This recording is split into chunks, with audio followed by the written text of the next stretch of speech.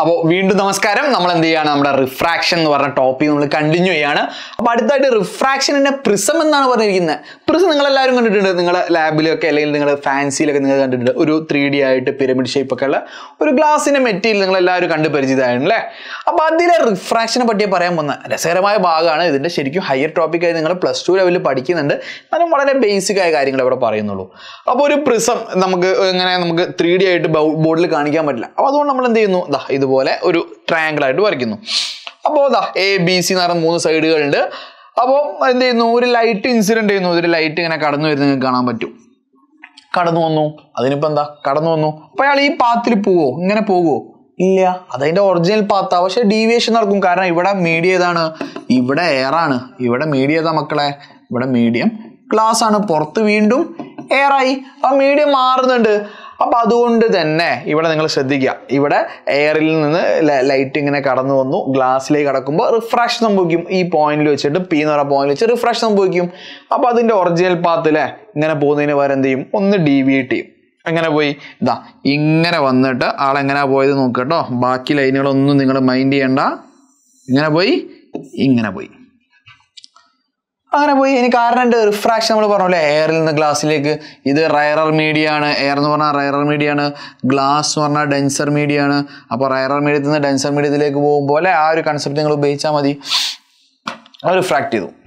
ശേഷം എന്ത് ചെയ്തു, ഗ്ലാസ്സിൽ നിന്ന് വീണ്ടും പുറത്തോട്ട് എയറിലേക്ക് ഇറങ്ങുകയാണ്. അപ്പോൾ അത് ഡെൻസർ മീഡിയ, ഗ്ലാസ് ആണ്, പുറത്ത് എയർ ആണ്. ഇത് വീണ്ടും റയറർ മീഡിയ അല്ലേ. അപ്പം റിഫ്രാക്ട് ചെയ്യില്ലേ, വീണ്ടും റിഫ്രാക്ട് ചെയ്യില്ലേ, റിഫ്രാക്ട് ചെയ്യും. കാരണം എയറിൽ നിന്ന് ഗ്ലാസ്സിലേക്ക് കടന്നു, ശേഷം ഗ്ലാസ്സിൽ നിന്ന് വീണ്ടും എയറിലേക്ക് പോവാണ്. അപ്പോൾ വീണ്ടും റിഫ്രാക്ഷൻ നടന്നു. അപ്പോൾ വീണ്ടും ഇങ്ങനെ പോകേണ്ടിയിരുന്ന ആള്, ഇങ്ങനെ പോകേണ്ടിയിരുന്ന ആൾ അങ്ങനെ പോയോ? ഇല്ല, അങ്ങനെ പോയില്ല. പകരം അങ്ങനെ പോയി താഴോട്ട് പോയില്ലേ. താഴോട്ട് പോകുന്നത് കാണാൻ പറ്റും. അപ്പോൾ ഇത്രയും കാര്യങ്ങളുള്ളൂ. ബാക്കിയൊക്കെ കുറെ ആംഗിൾസ് മാർക്ക് ചെയ്തിട്ടുണ്ട് കേട്ടോ. അതിനെപ്പറ്റി നിങ്ങൾ ബോധർ ചെയ്യണം. ഇപ്പം ബോധർ ചെയ്യണം, നമുക്ക് പറയാം. അപ്പൊ ലൈറ്റ് എങ്ങനെ വരുന്നത്, ലൈറ്റ് ഇങ്ങനെ വരും, ഇങ്ങനെ വരും, ഇങ്ങനെ വരും. ഒരു പ്രിസം എടുക്കുക, ഒരു ടേബിളിന് മുകളിൽ വെക്കുക. ലൈറ്റ് ഇങ്ങനെ അടിച്ചു നോക്കിയാൽ എന്ത് സംഭവിക്കും, അങ്ങനെ വരും, ബെൻഡ് ചെയ്യും, വീണ്ടും ഇങ്ങനെ പോകും. അങ്ങനെ കാണാൻ പറ്റും ലൈവായിട്ട്. നമുക്ക് ലാബിൽ, നിങ്ങളുടെ സ്കൂളുകളിൽ ലാബിലൊക്കെ നിങ്ങൾക്ക് കാണാൻ പറ്റും. അപ്പോൾ നമുക്കിവിടെ പറയാനുള്ള എന്താ അറിയോ, രസകരമായ കുറച്ച് കാര്യങ്ങളുണ്ട്. സ്വാഭാവികമായിട്ട് കുറെ ആംഗിളുകളുണ്ട്, ഇവിടെ ഒരുപാട് ലൈനുകളുണ്ട്. അത് നമ്മൾ ഓൾറെഡി പറഞ്ഞു. ഇതെന്താണ്, ഇത് നമ്മുടെ ഒറിജിനൽ പാത്താണ്.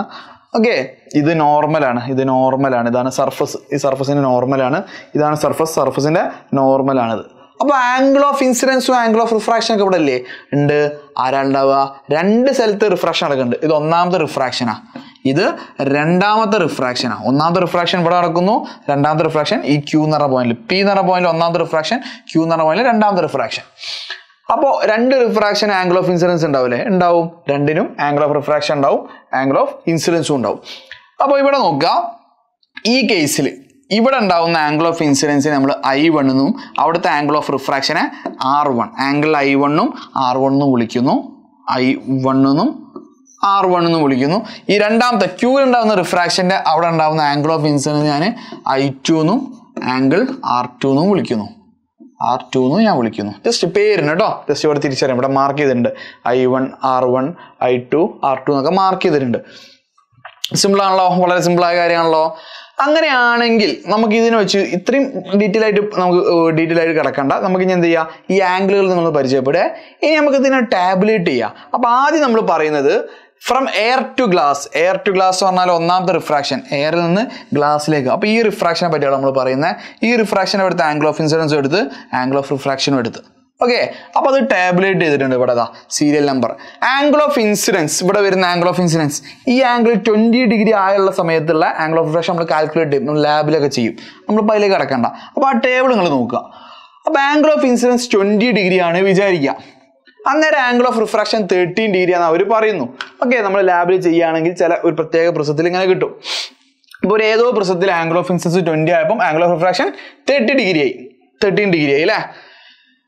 അന്നേരം വെറുതെ തമാശക്ക് നമ്മൾ നോക്കുകയാണ്, angle of ഇൻസിഡൻസും angle of റിഫ്രാക്ഷനും equal ആണ്. അവിടെ നോക്കും മക്കളെ, ആംഗിൾ ഓഫ് ഇൻസിഡൻസ് എത്രയാണ്, അവിടെ ആംഗിൾ ഓഫ് ഇൻസിഡൻസ് എത്ര, ഒരു minute. Okay, angle of incidence 20 ആണ്, ആംഗിൾ ഓഫ് റിഫ്രാക്ഷൻ എത്രയാണ്, 13 ആണ്. 2 ഈക്വൽ ആണോ? അല്ല. അപ്പൊ അത് ഒറ്റ നോട്ടത്തിൽ നമുക്ക് മനസ്സിലാവാൻ പറ്റും. റിഫ്രാക്ഷന്റെ കേസിൽ ആംഗിൾ ഓഫ് ഇൻസിഡൻസും ആംഗിൾ ഓഫ് റിഫ്രാക്ഷനും അല്ല, ഈക്വൽ അല്ല എന്ന് മനസ്സിലായി. ഇനി ഇവിടെ നോക്കുക, വെറുതെ sin 20 നിങ്ങൾക്ക് കാണാൻ നിങ്ങൾക്ക് ഇപ്പം നിലവിൽ അറിയില്ലാവില്ല, നിങ്ങൾ ഉയർന്ന ക്ലാസ്സിൽ പഠിക്കും. sin 20 നമ്മൾ കണ്ടു 0.34 ആണ്. sin 13 ഡിഗ്രി, sin r എന്ന് പറഞ്ഞാൽ sin 13 ഡിഗ്രി 0.22 ആണ്. അത് രണ്ട് ഈക്വൽ ആണോ? ആണോ? sin iയും sin r-ഉം ഈക്വൽ ആണോ? അല്ല, അതുമല്ല. കാരണം 0.34 ആണ്, മറ്റേത് 0.22 ആണ്. sin 20 ഡിഗ്രി 0.34 ആണ്, sin r എന്ന് പറഞ്ഞാൽ 13 ഡിഗ്രി ആണ്. രണ്ടും ഈക്വൽ അല്ല, അപ്പൊ ഇതും അല്ല. അപ്പൊ ആംഗിൾ ഓഫ് ഇൻസിഡൻസും ഈക്വൽ അല്ല, ആംഗിൾ ഓഫ് റിഫ്രാക്ഷനും ഈക്വൽ അല്ല. അതിനുശേഷം വെറുതെ sin i by sin r ഞാൻ കണ്ടു. sin i by sin r അതായത് എന്താ? Sign of angle of incident divided by sine of angle of refraction ഞാൻ വെറുതെ കണ്ടു കേട്ടോ, തമാശക്ക്. 1.5 എന്നുള്ള വാല്യൂ കിട്ടി. ഇനി അടുത്ത കേസ്, ഞാൻ എന്താ ആംഗിൾ ഓഫ് ഇൻസിഡൻസ് 20 വരെ 30 ആക്കി. ഞാൻ ഇവിടെയുള്ള ആംഗിൾ 20 ഡിഗ്രി വരെ 30 ഡിഗ്രി ആയി. അപ്പോൾ സ്വാഭാവികമായിട്ട് ഇവിടെയൊക്കെ വ്യത്യാസം വരൂലേ? അങ്ങനെ വന്നിട്ടുണ്ട്. അപ്പോൾ അതിന്റെ ഡാറ്റ അവിടെ തന്നിരിക്കുന്നത്. അപ്പോൾ ആംഗിൾ ഓഫ് ഇൻസിഡൻസ് 30 ഡിഗ്രി ആക്കി നോക്കി. അന്നേരം ആംഗിൾ ഓഫ് റിഫ്രാക്ഷൻ 19.45 ആ. വീണ്ടും angle of incidence angle of refraction equal ആണോ? അല്ല. 30ഉം 19.45 ഈക്വൽ ആണോ? അല്ല. അപ്പൊ സൈൻ ഐ ആംഗിൾ ഐയും ഈക്വൽ അല്ല, ആംഗിൾ ഐയും ആംഗിൾ ആറും ഈക്വൽ അല്ല. ഇനി രണ്ടിന് സൈൻ വാല്യൂസ് നോക്കി നോക്ക്. സൈൻ 30 ഡിഗ്രി എന്ന് പറഞ്ഞാൽ 0.5 1/2 ആണ്. സൈൻ ആർ എന്ന് പറഞ്ഞാൽ 19.45 0.33 ആണ്. അപ്പൊ സൈൻ ഐയും സൈൻ ആറും ഈക്വൽ ആണോ? അതുമല്ല. പക്ഷെ അവരുടെ sine i by sine R ഇതിനെ ഇതുകൊണ്ട് ഡിവൈഡ് ചെയ്ത് 0.5നെ 0.33 കൊണ്ട് ഡിവൈഡ് ചെയ്താൽ 1.5 എന്ന് കിട്ടി. ഓക്കെ, അപ്പൊ അത് മുകളിലുള്ള വാല്യൂ ആയിട്ട് ഈക്വൽ ആണ് അല്ലെ? മുകളിലെ വാല്യൂ ആയിട്ട് സെയിം വാല്യൂ തന്നെ കിട്ടുന്ന. മുകളിൽ 1.5 ആയിരുന്നു, ഇവിടെ 1.5 ആണ്. എന്ത്? Sine i by sine R. അത് വീണ്ടും നമ്മൾ റിപ്പീറ്റ് ചെയ്യാണ്. നമ്മൾ എന്ത്? ആംഗിൾ ഓഫ് ഇൻസിഡൻസ് 30 ഡിഗ്രിക്ക് വരും ഇവിടെ വരുന്നതാ. ഈ ആംഗിൾ ആദ്യം 20 ആയിരുന്നു, പിന്നെ 30 ആക്കി. ഇനി എന്ത് ചെയ്യാൻ? നമ്മൾ 45 ആക്കി, കുറച്ചുകൂടി കൂട്ടി നോക്കി. അപ്പൊ ആംഗിൾ ഓഫ് റിഫ്രാക്ഷൻ മാറിയിട്ടുണ്ട്. രണ്ട് ഈക്വൽ ആണോ? 45 28 ഈക്വൽ ആണോ? അല്ല. ആംഗിൾ ഐയും angle R angle of ഇൻസിഡൻസും angle of റിഫ്രാക്ഷനും equal അല്ല. ഇനി sign of angle of incidence sine i 0.7 sign R 0.47 ഇവ രണ്ടാളും ഈക്വൽ ആണോ? അല്ല. സൈൻ ഐയും സൈൻ ആറും ഈക്വൽ അല്ല. പക്ഷെ sine i by sine R ഇതിനെ ഇതുകൊണ്ട് ഡിവൈഡ് ചെയ്ത് നോക്കി. വീണ്ടും 1.5 കിട്ടില്ല, മുകളിലുള്ള 1.5 കിട്ടി. അത് വീണ്ടും നമ്മൾ മറ്റേ ആംഗിൾസ് നോക്കി. Angle 60യും 30യും angle of incidence angle of refraction equal ആണോ? അല്ല. സൈൻ ഐയും സൈൻ ആറും ഈക്വൽ ആണോ? ആണോ? അല്ല. പക്ഷെ ഇയാളോട് ഡിവൈഡ് ചെയ്താൽ വീണ്ടും 1.5 കിട്ടി. അതിലൊരു അർത്ഥമല്ലേ മക്കളെ? നോക്ക്, ഈ ഒരു വാല്യൂ അല്ലെ, ഈ ലാസ്റ്റ് കോളം എന്താണ്? കോൺസ്റ്റന്റ് ആയിട്ട് വരുന്നുണ്ട് അല്ലെ? അപ്പൊ എയർ ടു ഗ്ലാസ് ഒന്നാമത്തെ റിഫ്രാക്ഷൻ അല്ലെ, ഇവിടുത്തെ റിഫ്രാക്ഷൻ, ഈ പോയിന്റ് റിഫ്രാക്ഷൻ.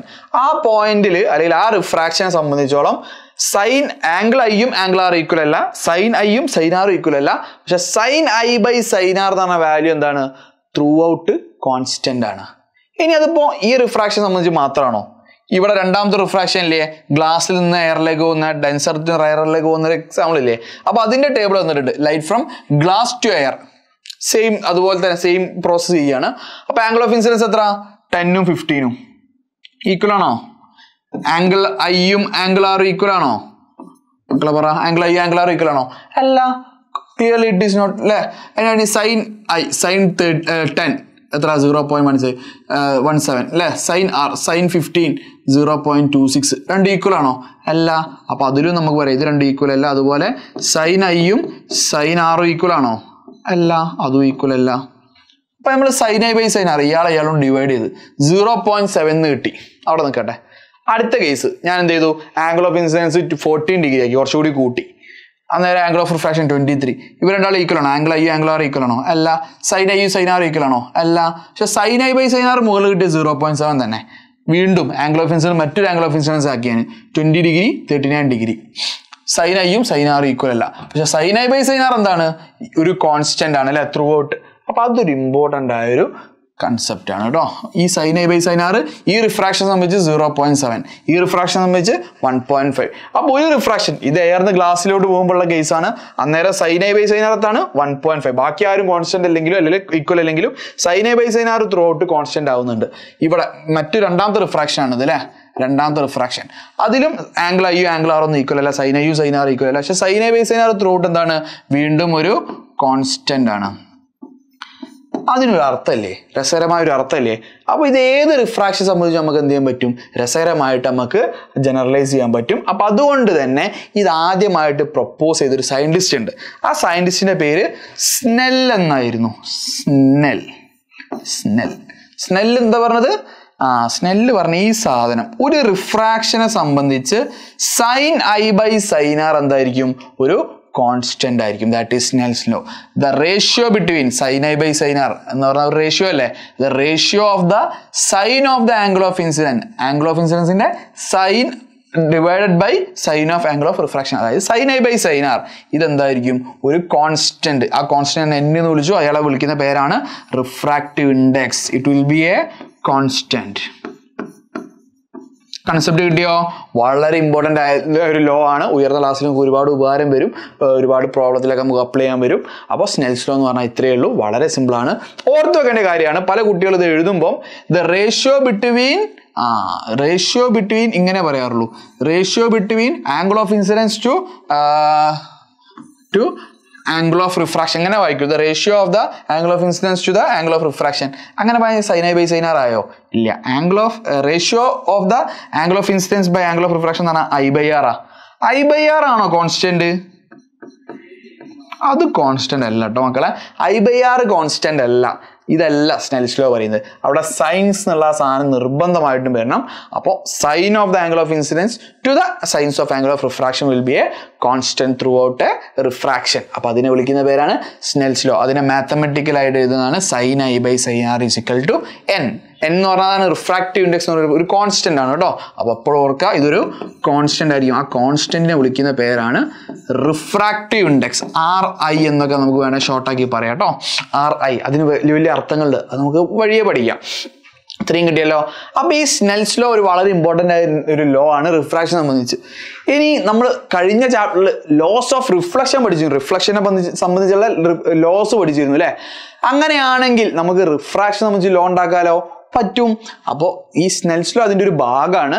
അപ്പോൾ സ്നെൽസ് ലോന്റെ കൂടെ മറ്റൊരു ചെറിയൊരു ലോ കൂടി കൂട്ടിയിട്ട് മൊത്തമായിട്ട് അതിനെ നമ്മൾ വിളിക്കുന്ന പേരാണ് ലോസ് ഓഫ് റിഫ്രാക്ഷൻ എന്ന് പറയുന്നത്. അപ്പോൾ നമ്മൾ സ്നെൽസ് ലോ പഠിച്ചല്ലോ. സ്നെൽസ് ലോ അതിന്റെ ഭാഗം മാത്രമാണ്. സ്നെൽസ് ലോന്റെ കൂടെ ഒരാളെയും കൂടി ആഡ് ചെയ്തിട്ട് നമ്മൾ എന്ത് പഠിക്കും? Loss of refraction. ഓക്കെ. അപ്പോൾ അതാ ഈ രണ്ടാമത്തെ പോയിന്റ് നിങ്ങൾ ഓൾറെഡി പഠിച്ചു. ഇതേതാ? ഇത് സ്നെൽസ് ലോ ആണ്. സ്നെൽസ് ലോ നമ്മൾ ഓൾറെഡി പഠിച്ചില്ല. സ്നെൽസ് ലോ പഠിച്ചു. അപ്പോൾ സ്നെൽസ് ലോ ഇതിന്റെ ഒരു ഭാഗം മാത്രമാണ്. ഒന്നാമത്തെ പോയിന്റ് എക്സ്ട്രാ ആയിട്ട് പഠിക്കുന്നതാ. ദ ആംഗിൾ ഓഫ് ഇൻസിഡൻസ്, അതായത് angle I, angle of refraction angle R, and the normal, അതായത് ഈ normal at the point of incident on the surface separation two media will always be in the same plane എന്നാണ് അർത്ഥം വരുന്നത് കേട്ടോ. അപ്പോൾ അതിന്റെ physical meaning മനസ്സിലാക്കാൻ നിങ്ങൾ കുറച്ചുകൂടി വലിയ ക്ലാസ്സിലേക്ക് പോകണം. സിമ്പിൾ ആയിട്ട് പറയുകയാണെങ്കിൽ നമ്മളിവിടെ നോക്കുക. ഇവിടെ നിങ്ങൾ നോക്കുക. ഇവിടെ ഇതാരാ? നമ്മുടെ ഇൻസിഡന്റ് റേ ആണ് അല്ലേ? Incident ray. ഇതാരാ? Refracted ray. ഓക്കെ. ഇതാരാ? നോർമൽ. അപ്പോൾ incident ray, refracted ray, normal. ഇവർ മൂന്നാളും സെയിം പ്ലെയിനിലായിരിക്കണം. മൂന്നാളും സെയിം പ്ലെയിനിലായില്ലെങ്കിൽ അതിൻ്റെ ആംഗിളുകൾ ആരൊക്കെയാണ്? ആംഗിളുകൾ ഈ ആംഗിൾ I, ഈ ആംഗിൾ R, അതുപോലെ നോർമൽ, ഇവരൊക്കെ ഒരു പ്ലെയിനിലായിരിക്കണം. അതായത് ഒരു പുസ്തകത്തിൻ്റെ മുകളിൽ ഒരു പുസ്തകം നമ്മൾ ഇമാജിൻ ചെയ്യുകയാണെങ്കിൽ ആ പുസ്തകത്തിൻ്റെ ഒരു പേജ് ഉണ്ടാവുമല്ലോ. ആ പേജിൻ്റെ മുകളിൽ തന്നെ ആയിരിക്കും ആംഗിൾ ഓഫ് ഇൻസിഡൻസും ആംഗിൾ ഓഫ് റിഫ്രാക്ഷനും നോർമലും ലൈ ചെയ്യുന്നത്. ചുരുക്കി പറഞ്ഞാൽ ആ പേപ്പർ, നമ്മുടെ പേപ്പറിൽ നമ്മുടെ കയ്യിലുള്ള ഒരു ബുക്കോ അല്ലെങ്കിൽ ഒരു പേപ്പർ എടുത്താൽ ആ പേപ്പറിൽ നമ്മൾ ഇതൊരു ഇമാജിൻ ചെയ്യുകയാണെങ്കിൽ നോർമലും ആംഗിൾ ഓഫ് ഇൻസിഡൻസും ആംഗിൾ ഓഫ് റിഫ്രാക്ഷനും എന്തായിരിക്കും? ഈ മൂന്ന് പേരും ആ പേപ്പറിലായിരിക്കണം. ആ പേപ്പറിന്റെ പ്ലെയിനിലായിരിക്കണം. ആ പേപ്പറിന്റെ പുറത്തായിരിക്കരുത്. ഓക്കെ. ആ ഒരു അർത്ഥം മനസ്സിലാക്കാൻ നിങ്ങൾ കുറച്ചുകൂടി വലിയ ക്ലാസ്സിലേക്ക് പോകണം. തൽക്കാലം എന്ത് ചെയ്യുക? നിങ്ങൾ ആ ഒരു സിമ്പിൾ ആയിട്ടുള്ള ആ ഒരു വേർഡിങ്സ് ഇപ്പം പറഞ്ഞ ഈ പോയിന്റ് പഠിച്ചാലും മതി, കാണാതെ പഠിക്കണം. അങ്ങനെ അപ്പോൾ മൊത്തമായിട്ട് ഇതിനെ ലോസ് ഓഫ് റിഫ്രാക്ഷൻ എന്ന് വിളിക്കും. ഇതിനെ മാത്രം വിളിക്കുന്ന പേരാണ് സ്നെൽസ് ലോ കേട്ടോ. Snell's law. ഓക്കെ. ഓർത്ത് വെക്കുക. ഇവിടെ പ്രത്യേകം പറയാനുള്ളത്, പല കുട്ടികളും എഴുതുമ്പോൾ ക്വസ്റ്റ്യൻ ചോദിക്കും, റൈറ്റ് സ്നെൽസ് ലോ എന്നുള്ള ക്വസ്റ്റ്യൻ ചോദിക്കുകയാണെങ്കിൽ ഇത് രണ്ടും എഴുതും. അതിന് കുഴപ്പമില്ല, അതിൽ സ്നെൽസ് ലോ ഇൻക്ലൂഡഡ് ആണ്. ചില ക്വസ്റ്റ്യൻ ഉണ്ടാവും ലോസ് ഓഫ് റിഫ്രാക്ഷൻ ചോദ്യം ഉണ്ടാവുക. അപ്പം ചില കുട്ടികൾ എന്ത് ചെയ്യും? ഈ പോയിന്റ് മാത്രം സ്നെൽസ് ലോ മാത്രം എഴുതും. അപ്പോൾ മാർക്ക് കിട്ടുമോ? ഇല്ല, പകുതി മാർക്ക് നഷ്ടപ്പെടും. അപ്പോൾ ലോസ് ഓഫ് റിഫ്രാക്ഷൻ ചോദിച്ചാൽ 2 എഴുതണം. സ്നെൽസ് ലോ ചോദിച്ചാൽ ഈ പോയിന്റ് മാത്രം എഴുതിയാൽ മതി. ഇത് എഴുതിയോണ്ട് പ്രത്യേകിച്ച് എക്സ്ട്രാ മാർക്കൊന്നും കിട്ടില്ല, ഇത് നഷ്ടപ്പെടില്ല. എന്നാൽ ലോസ് ഓഫ് റിഫ്രാക്ഷൻ ചോദിച്ചിട്ട് 2 എഴുതിയില്ലെങ്കിൽ നഷ്ടപ്പെടും, സ്വാഭാവികം കേട്ടോ. കൺസെപ്റ്റ് കിട്ടിയല്ലോ. അടുത്തതായിട്ട് നമുക്ക് പറയാനുള്ളത് another form of refractive index. Refractive index നമുക്ക് പറയാനുള്ള മറ്റു ഫോമുകളുണ്ട്. ആ ഫോമുകൾ നമുക്ക് നോക്കാം. രസകരമായ വേറെ രീതിയിലുള്ള ഫോമുകൾ നമുക്ക് പറയാൻ പറ്റും ഈ റിഫ്രാക്റ്റീവ് ഇൻഡെക്സ് ഡിഫൈൻ ചെയ്യാൻ. അപ്പോൾ അതിന് വേണ്ടിയിട്ട് speed of light in air നമുക്ക് എല്ലാവർക്കും അറിയാം. നമ്മൾ ഇപ്പം ഇവിടെ പറഞ്ഞ ഈ എക്സ്പെരിമെന്റ് ആയിക്കോട്ടെ, എയറിൽ നിന്ന് ഗ്ലാസ്സിലേക്ക് ലൈറ്റ് കിടക്കുന്നുണ്ട്. അപ്പോൾ ഇവിടുത്തെ മീഡിയംസ് ഏതാ? ഒന്ന് എയർ ആണ്, ഒന്ന് ഗ്ലാസ് ആണ് അല്ലേ? ഓക്കെ, ആ 2 മീഡിയംസ് ആണല്ലോ. അപ്പോൾ നമുക്ക് നോക്കാം. Speed of light in air നമ്മൾ ഫസ്റ്റത്തെ ടേബിളിൽ ഉണ്ടായിരുന്നു 3 × 10⁸. Speed of light in glass അതുകൊണ്ട് ഡിവൈഡ് ചെയ്തു. Speed of light in air divide by speed of light in glass ഞാൻ ഡിവൈഡ് ചെയ്തു. അപ്പോൾ എയറിൽ 3 × 10⁸, ഗ്ലാസ്സിൽ 2 × 10⁸. അതൊക്കെ നമുക്ക് ഓൾറെഡി അറിയുന്ന ഡാറ്റ ആണ് അല്ലേ? ഇത് രണ്ടും ഡിവൈഡ് ചെയ്ത് നോക്കൂ. 10⁸ 10⁸ കട്ടായി പോയി. ഓക്കെ, 3/2 എന്ന് പറഞ്ഞാൽ 1.5 എന്ന് കിട്ടി അല്ലേ?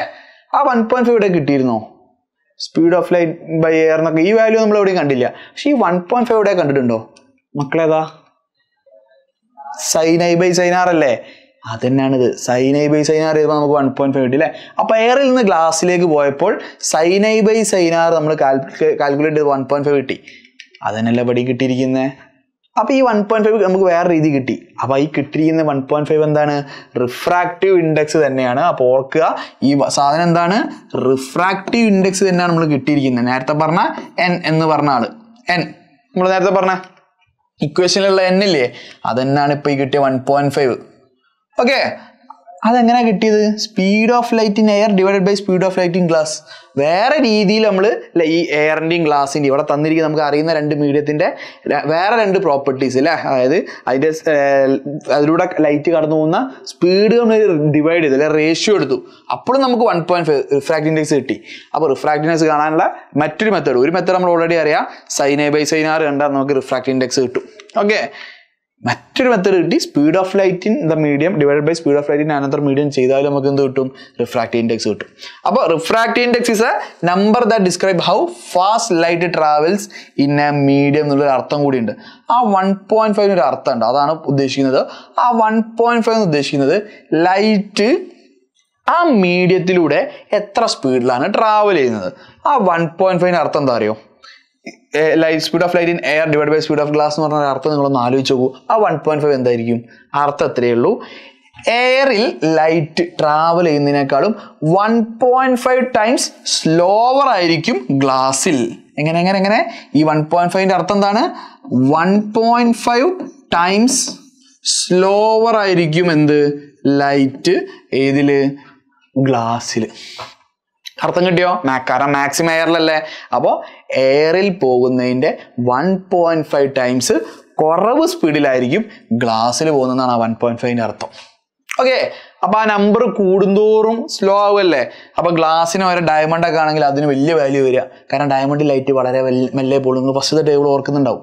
അപ്പോൾ ആ ഒരു അർത്ഥം കൂടി ഇവിടെ വരുന്നുണ്ട് കേട്ടോ. അപ്പോൾ refractive index of glass is 1.5 which means light travels 1.5 time slower than in vacuum, അല്ലെങ്കിൽ എയർ. നമ്മൾ പറഞ്ഞിട്ടുണ്ടല്ലോ, എയർ ആയാലും വാക്വം ആയാലും സെയിം മീനിങ് ആണ് ഇവിടെ വരുന്നത് കേട്ടോ. അപ്പോൾ അതാണ് ഇവിടെ പ്രധാനമായിട്ട് വരുന്നൊരു കൺസെപ്റ്റ് കിട്ടിയല്ലോ. രസകരമായ രീതിയിലാണ് പറയുന്നത്. നിങ്ങൾക്ക് എന്ത് ചെയ്യുക? ഉയർന്ന ക്ലാസ്സിലേക്ക് ഈ ഒരു ലോജിക്ക് ഉപയോഗിക്കുക. 10ാം ക്ലാസ് ലെവലിൽ എന്ത് വരുന്നില്ല? ഡീറ്റെയിൽ ആയിട്ട് പ്രോബ്ലംസ് ഒന്നും വരുന്നില്ല. പക്ഷെ ഉയർന്ന ക്ലാസ്സിലേക്ക് പോകുമ്പോൾ നിങ്ങൾക്ക് ഇതൊക്കെ വരും, പല രീതിയിൽ നിങ്ങൾക്ക് ഉപയോഗിക്കേണ്ടി വരും. അപ്പോൾ അത് നിങ്ങൾ പ്രത്യേകം ഓർത്ത് വെക്കുക കേട്ടോ.